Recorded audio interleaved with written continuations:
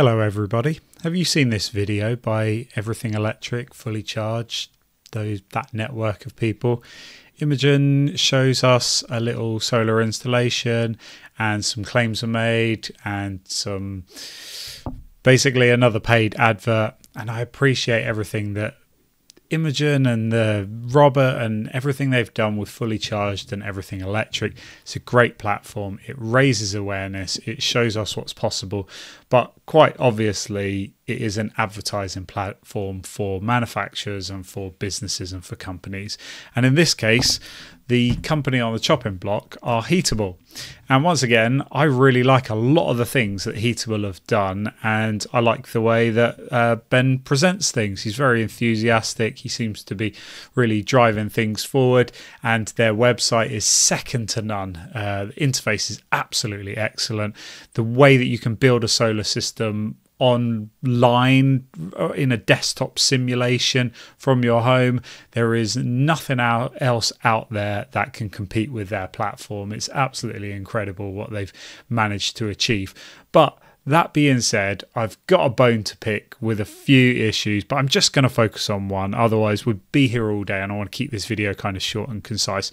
I don't doubt some of the claims made about bifacial panels. Some of you might be skeptical about them, but there are enough real-world side-by-side A/B tests that you can see that bifacial panels, pretty much in all circumstances, they are beneficial and they will give you a performance advantage compared to the old, traditional style monofacial panels or whatever you want to call them. But for me, it's about the microinverters, and specifically not necessarily the claims that Enphase make, but the claims that are made by Heatable and then repeated by Everything Electric Fully Charged, as well as lots of other shows.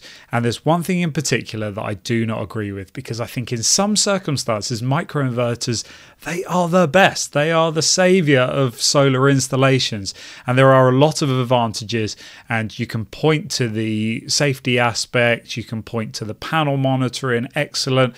I completely agree with that, as long as people understand that there are some downsides to some of those issues as well, and the capability to have this kind of modular build that you can just add on solar panels just super easy.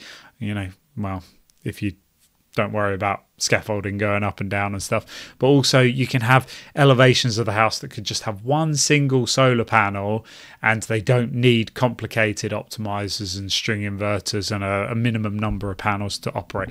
So I think microinverters have their place, but there's a lot of times where they don't have their place. So I just want to do a little desktop comparison compared to Give Energy, SunSync, Solace, Fox, GrowWatt. They're all very familiar names if you've looked at any solar stuff. And then we're just going to pick another 440 watt bifacial panel that can go up against the REA just for some specs. So if you don't like a lot of maths, then you can go online and you can get a string voltage calculator tool. So you can plug in which panels, and we've popped those Jinko bifacial panels in there. It brings in the wattage, the voltage, the amperage, and it will show you that for varying temperatures that you will have a different string voltage based on different temperatures. So you can calculate this all for yourself if you're interested, but I've plugged this into a little bit of a spreadsheet to give us a little bit of an example. Okay, so REA say their startup voltage, not REA, Enphase say their startup voltage is 22 volts. And that is per panel, and it doesn't matter if you've got 22 panels or if you've got one panel, it's all exactly the same. So by that logic, the fewer panels you have in your array, the more the startup voltage will be biased towards microinverters. Now let's have a look at some string or hybrid inverters. These inverters over here, I've put my own one in there to start with, SunSync 8.8. You'll see in a minute why that's in there and why that's important. Give Energy is also 150 volt startup. The 3.6, these are all 3.6 kilowatt inverters here, 125, 120, 120, 75 volts. So one of the claims that Imogen said, and I don't know if this was fed to her by Heatable, I don't know, the hybrid inverter had a 200 volt startup, or typically has a 200 volt startup. A quick scan, I can't find any home domestic inverters that have a 200 volt startup. None of them at all. 150 seems to be kind of the maximum upper level. Maybe I'm looking in the wrong places. I had a look on like Trade Sparky in some of these places, and I flicked through loads and loads and loads to see if there were any that had a 200 volt startup. Couldn't find any. But over here I've got the string voltage. If you were to have these Jinko panels, and if you had one of them in average UK kind of low light startup conditions, 32 volts is what you would get from one of those panels, apparently. If you had 6 panels and you had them all connected in series, of course, then it would be 191 volts. And then on and on and on, 255, 319, 383, 447. The reason I've gone yellow after that is most of these inverters will not like playing ball with the strings if they're over 450 volts. So you probably have to connect you'd have to connect a certain amount of panels in series to get your voltage as high as you possibly can, but then you'd have to connect in parallel. So you might have like 2 banks of 6, or probably more relevant for 16 panels, you'd probably want to have 2 banks of 8 panels, so that you would have you would effectively end up with 255 volts, but then you'd be doubling the amperage that goes to the inverter. So anyway, this is the ratio here, and this shows the string to startup ratio. So this is just compared to my SunSync 8.8 kilowatt inverter, 150 watt startup, 191 string voltage. And bear in mind, in many conditions, the voltage can be well up from 191 volts. And then, 10 panels were over 200% of the startup voltage of the SunSync. So I'm questioning and wondering why they always focus on this low startup voltage. Now what I want to show you is my real world information and data from the back end of my inverter. So this is the DC side of the inverter that shows the input that is coming off the roof down to my hybrid inverter. And you can see that it first starts to register 23 watts at 7:18 in the morning. Okay, so that's in watts. Let's now have a quick look at the amperage at 7:18.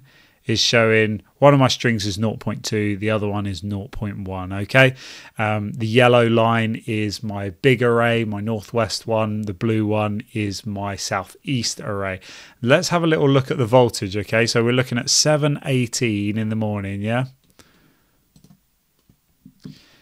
let's have a little look at 7:18.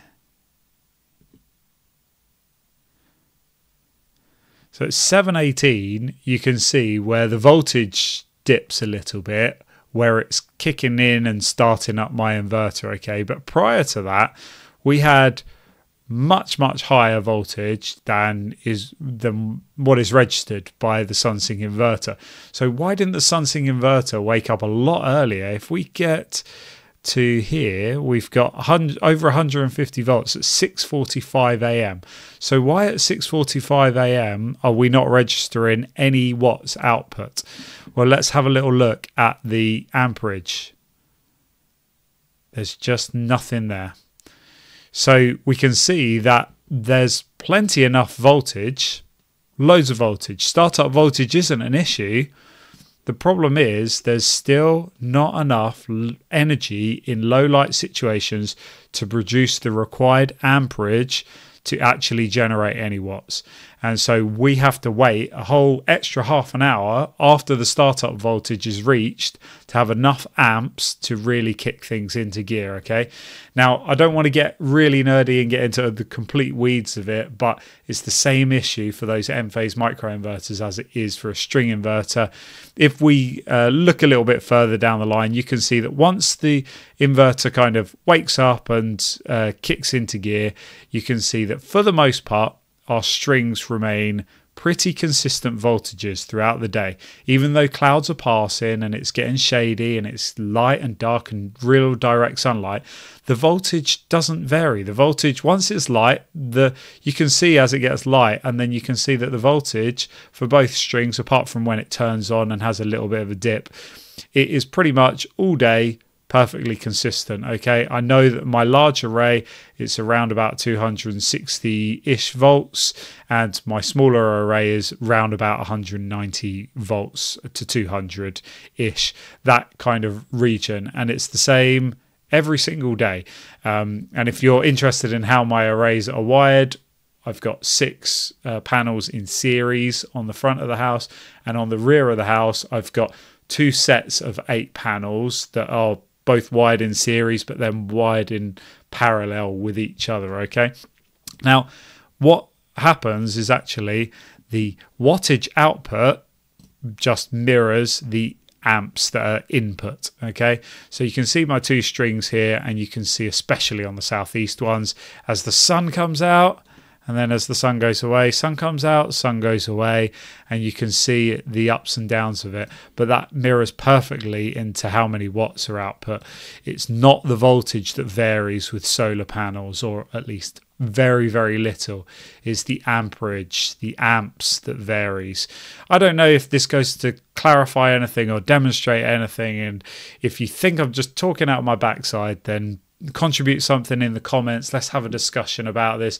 It would be great to kind of crowdsource some information and some data. My desire, I would love to see 4 houses in the same street, same orientation, with the same roofs, with the same number of solar panels on them. Put 10 solar panels on 4 houses and have 2 houses that both have microinverters, 2 houses that both have string hybrid inverters, and then also have 2 houses that have bifacial panels and 2 that have standard, monofacial panels. And that would then really go to show where are the performance gains really, because my hunch is that the performance gains are more in the bifacial panels and less in the microinverters. Not to take away from some of the other advantages. I mean, there's some swings and roundabouts, but if we're just talking about pure efficiency, more panels under a string inverter, you're going to perform just as well. And I also don't want to get into clipping, because if we go back, we can see, I don't know if I actually clipped it on this bit, peak output. Yeah, so you can see that these are paired with a 440 watt panel. I've demonstrated many times that my 430 watt panels, they can actually, in perfect conditions, nice and cool with direct sunlight, they can actually get over 500 watts each panel. And so anytime you have those perfect conditions, admittedly that's not very often in the UK, but anytime you do have those conditions, you are giving up power using these end-phase microinverters compared to a hybrid string inverter, which can just suck all of that juice up, so you don't get the clipping, you don't have to worry about the peaks, and on the very good days you're going to be making hay while the sun shines. Thanks for watching. If you made it this far, you probably want to consider doing something and being in the minority of people who watch my videos, because I know that 99% aren't subscribed and they won't like the video and they will not leave a comment. But thank you for watching, and see you on the next video.